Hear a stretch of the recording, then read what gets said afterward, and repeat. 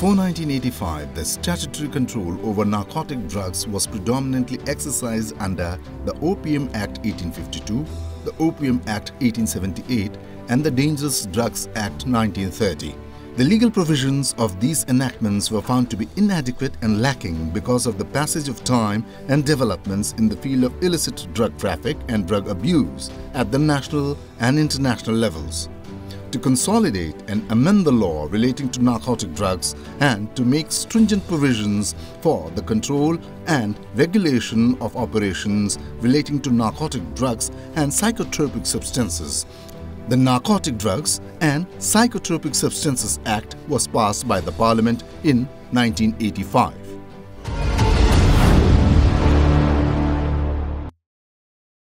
We Indians are celebrating our journey of 75 years of independence.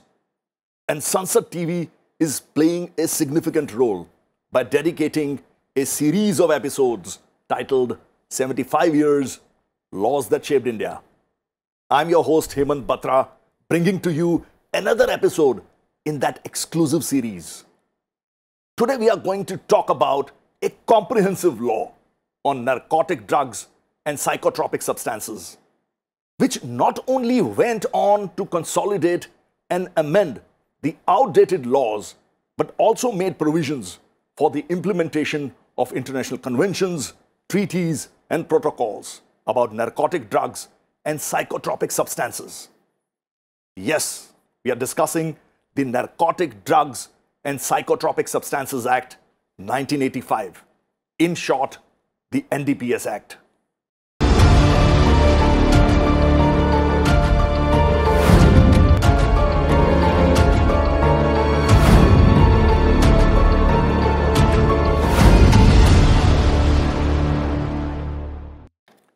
To talk about this groundbreaking legislation, we have with us a very knowledgeable expert panel.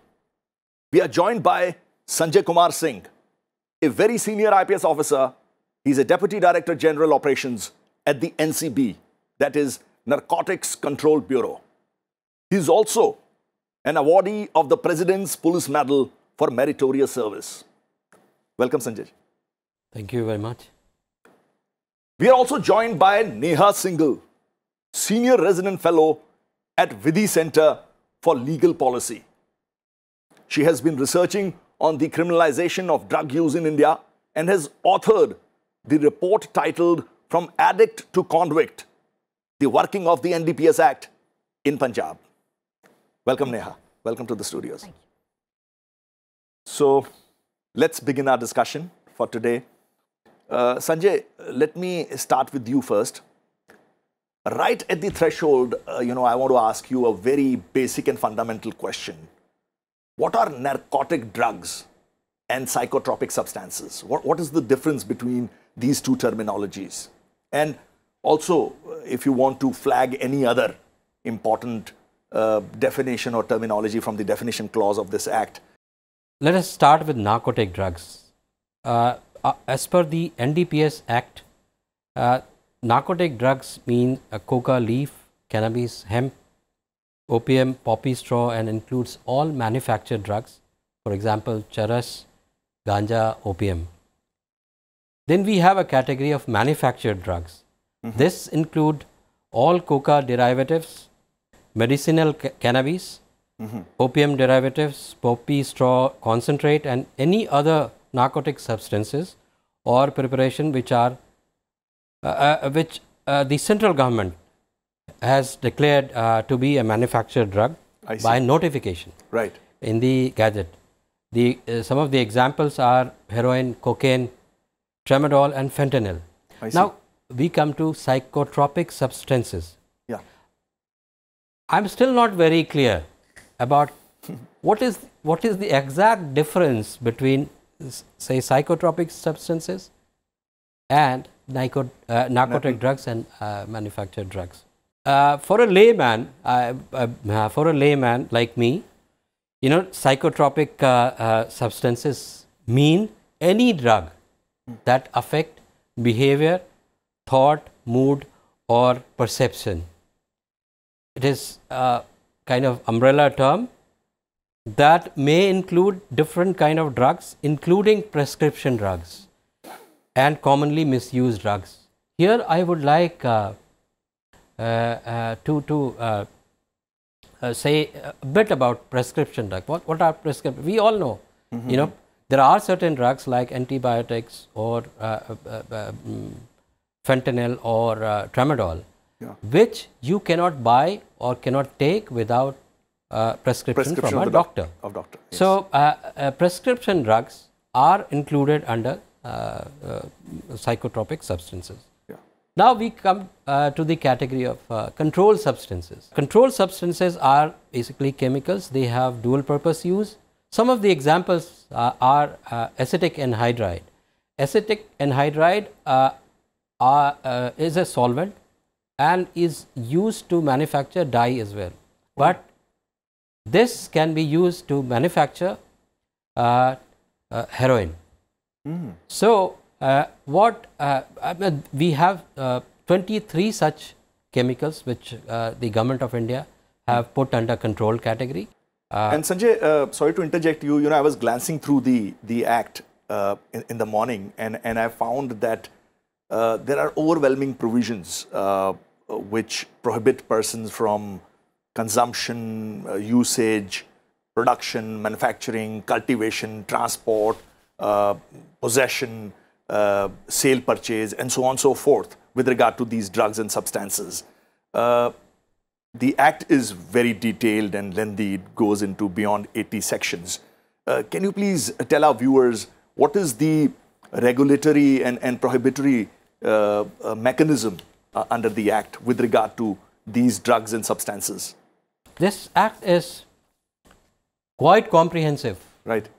This is one of these special acts of central government, which not only touches upon the aspect of investigation, it also touches upon the procedure of investigation, and it also touches upon the punishment, the definition of the offence, everything. So, in nutshell, if I for NDPS matter, for drug matters, this is this act is IPC, CRPC, and PMLA, Prevention of Money Laundering Act, combined into one. As far as drug matters are concerned. Correct. So, this and the provisions for punishment under this act are very draconian. Right. Draconian. So, Government of India, when it was passing the act, they try to make sure that procedures must be followed not only in letter but in spirit. And courts over the years have been very strict as far as implementation of the procedures while doing investigation of these cases is concerned. Under this act, we have even a provision for capital punishment also, in case of repeat offenders, and for offenders for offences in commercial quantity. Correct. The provision for punishment is more than 10 years. In some cases, it is 20 years. Even for consumption of small quantity, the punishment is 6 months to 1 year. But here also the onus of proving that the possession of the small quantity is only for personal consumption and not for sale and distribution is on the offender. Oh, all right. So this act is and then apart from the offenders who are involved in trading or possession or distribution, we have provisions for people who are financing the drug trafficking, or even in trading, or as an abettor, or if they are party to the conspiracy, they can be booked under this particular Neha, as Sanjay ji was mentioning that this the punishment regime appears to be draconian. What would you like to say on that aspect? What does the punishment regime look like under the Act? NDPS has some of the most severe punishments in all of the land of punishment in India. What you had mentioned earlier, let me just read out all the things that are punishable. Production, manufacture, possession, sale, purchase, transport, import interstate, export interstate, or use of narcotic drugs or psychotropic substances. In addition to this, embezzlement by a licensed illicit producer. In addition to this, cultivation of opium, cannabis, etc. without a license. So anything that you can imagine in the gamut of drugs and psychotropic substances is covered under this law.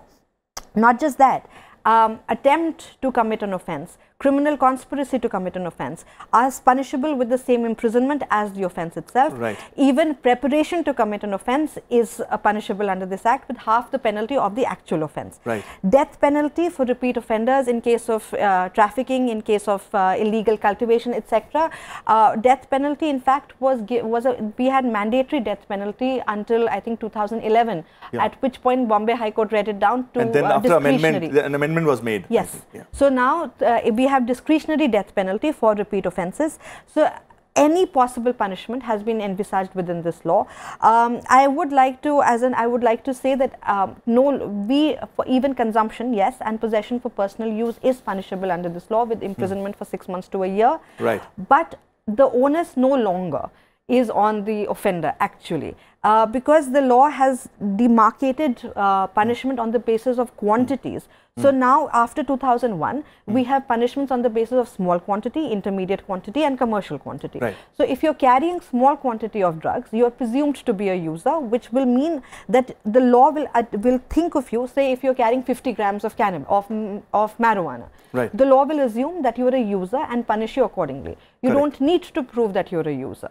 So that little leeway has been given in the law because prior to 2001, the biggest abuse that was happening under the law was against personal users, where they were required to prove that they were users and not peddlers, etc. Which is almost impossible to do in court because for that you will first have to admit that you had it. No defender is going to admit that they had possession of a drug. That's where they start rebutting.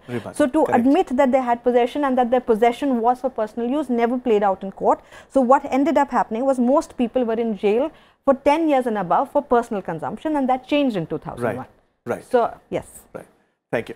Well, it is time to take a very short break. Please don't go anywhere as we are getting back soon.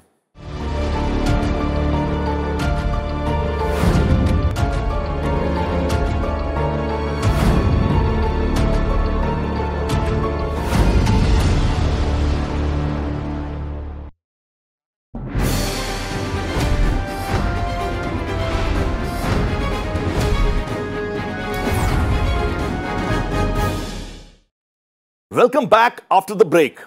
You're watching our special show on some significant laws legislated during our journey of 75 years of independence. Today we are discussing a considerably important law, the NDPS Act 1985.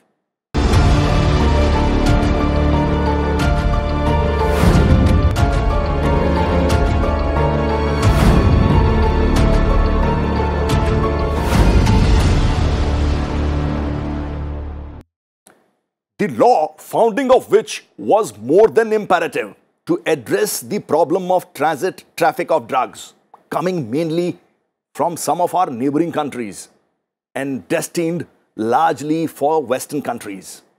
Further, a stringent law was also needed to deal with coming into being of new kinds of drugs. There is a lot to discuss with our expert panelists, but let us first gather some understanding from the parliamentary discussion with regard to this law. The Narcotic Drugs and Psychotropic Substance Bill 1985 was introduced on 23rd August 1985 in the Lok Sabha by Minister of Finance and Commerce, VP Singh. The said bill was debated and passed in the Lok Sabha and the Rajya Sabha on 28th August 1985 and 29th August 1985 respectively. The bill then received the assent of the President of India on 16th September 1985 and came into effect on 14th November 1985 by way of notification in the Gazette of India. Let us view and hear some of the significant debates in the Parliament on the said Act. In my view, cultivation of charas is also as serious a crime as cultivation of opium and cannabis. So the provision of this bill should also be extended to growers of charas. I propose that there should be a provision for awarding life imprisonment to those who are guilty of this. Even some of them should be awarded death penalty, as is prevalent in some of the countries for such offences. Government has to take into consideration all the aspects. Sometimes some of the people without their knowing are addicted. Provision is made under clause 71 to the effect that we have to identify these addicts. For reintegration, for rehabilitation, for treatment, we have made provisions.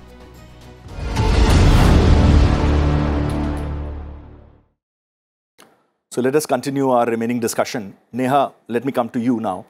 As Sanjay was also pointing out, in criminal jurisprudence, it is a well-established principle that stringent the law and harder, greater is the benchmark for investigating agencies and prosecution as to the burden of proof. So can you share with our audience some judicial precedents where you feel that some of the sections, provisions of this act were interpreted or elaborated by the courts of law? One is section 35, which presumes wherever intent or wherever any knowledge is required. Between section 35 and 54, the law presumes it. Basically, this law, what it has done is that it has said that possession of any substance is sufficient to prove guilt. Yeah. How you came to possess it, etc., does not matter under this law. So now this became a source of judicial tug of war for a bit. So it started in 2002 with Madan Lal versus State of Himachal Pradesh, where the Supreme Court said that, again what Sanjay ji had said earlier, that the accused has to prove how he came to be in possession of a drug and that otherwise possession is proved. Then later in 2011, there was a judgment called Bhola Singh versus State of Punjab, where the Supreme Court said that the prosecution has to prove that the accused had conscious possession of the drug, which means that the accused was aware that he had possession of a drug. So say if it's a lorry driver carrying opium, he had to know that the substance in the lorry was opium. Prior to this, just driving a lorry would be sufficient. Right. This again changed in 2015 in Baldev Singh versus State of Haryana, where the Supreme Court went back to its original position and said just possession is sufficient. So this, the reason why this is important is because but today, that was a strict view. I mean, it wasn't a liberal view. No, so the liberal view happened for a very few years in the middle between 2011 to 14, I see. Where and the reason that is because the prosecution usually, if the prosecution will go with template charge sheets where they will say that the person was found wandering with a certain amount of drug, and then they stopped him, questioned him, and they found drugs on him. It was in response to these kind of template charge sheets that the court said that you need to prove conscious possession, but then that changed again, and today our state is just possession is sufficient. Okay. So this is one thing which is core to me, because I feel that this is against our right of presumption of innocence. And the other case that is of great value, or that I think is important, is a case called E. Michael Raj versus Intelligence Officer, Narcotics Control Bureau, where the court held that in determining the quantity of a drug, you can only look at the pure quantity of a substance. So in this case, the accused was caught with 6 kilos of cocaine, but the actual pure quantity of cocaine, and that was only about 60 to 70 grams. The rest of it was just, other substances. So say if you have 1 kilo of substance and you have only 10 grams of cocaine and 90 grams or whatever, X grams of chalk powder, you can only be prosecuted for 10 grams and not the entire amount. This was an important judgment in 2008. Correct. This again was overturned in 2017 by under Hira Lal versus Union of India, where now the law holds that the entire quantity is going to be considered and not just the pure substance. So if you're caught with a kg of powder with only 10 grams of cocaine, you will be convicted for the whole kg. And this has come this to again is it's extremely regressive, and it has really had a massive impact, especially in Punjab. What I have studied is because people get prosecuted there for pharmaceutical drugs. So like if I have a bottle of cough syrup which has some codeine in it, I will be prosecuted for the entire 100 ml of that cough syrup and not just that point whatever mg of codeine that is going to be. And this has led to a huge influx of prison population under pharmaceutical drugs. Taking on from where Neha leaves, Sanjay, use of narcotic drugs and psychotropic substances for scientific and medicinal purposes is indispensable. And with these judgments coming forth from the courts of law, taking such a stringent view as to possession, what do you have to say? How does government regulate, the production and usage of these drugs and substances in context of scientific and medicinal purposes? I would like to inform that India has been authorized by UN under UN conventions that was made in 1961 to grow opium. And we have been issuing licenses. Central government issues licenses to grow opium in areas where it was being grown traditionally. These areas are in Rajasthan, Madhya Pradesh and Uttar Pradesh. 3 states where these can be grown and licenses are being issued. But the entire cultivation, its trade is regulated and controlled, and it is controlled by an agency called CBN. After the crop is produced, it is acquired by CBN, and CBN in its factories either dries it and sells it to various companies which uses opium for making some medical formulations. These factories under CBN, they manufacture codeine, morphine and other such alkaloids, and these are then sold to various private pharma companies for making medicinal for various pharmaceutical drugs. But we have problem of illicit cultivation of opium as well as cannabis. Cannabis, cultivation of cannabis is not at all legal anywhere in the country. Opium is legal, licenses are issued, as I said, but there is a problem of illicit cultivation of both opium and cannabis. To stop and to curb the illicit cultivation in our country, NCB along with CBN, we collect satellite data of areas where illicit cultivation is going on, and after collecting data through from agencies, space agencies like ADREN and BISAC, and we share those data with the states police and NCB and CBN from the center. We drive the destruction exercise in these states affected by illicit cultivation. Right. Neha, this act has had its own set of or share of criticism as well. For instance, there doesn't seem to be any distinction between soft drugs and hard drugs. The punishment regime is by and large same, and which I feel encourages criminals to lean more on synthetic drugs for higher earnings.